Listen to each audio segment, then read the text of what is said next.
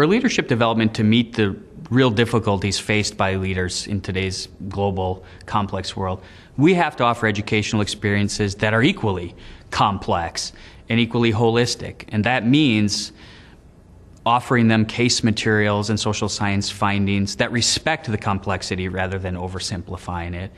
And it means engaging in a long-term partnership. And that's really the meaning of a wraparound experience. It says we'll get to know you and your organization before we start our learning together.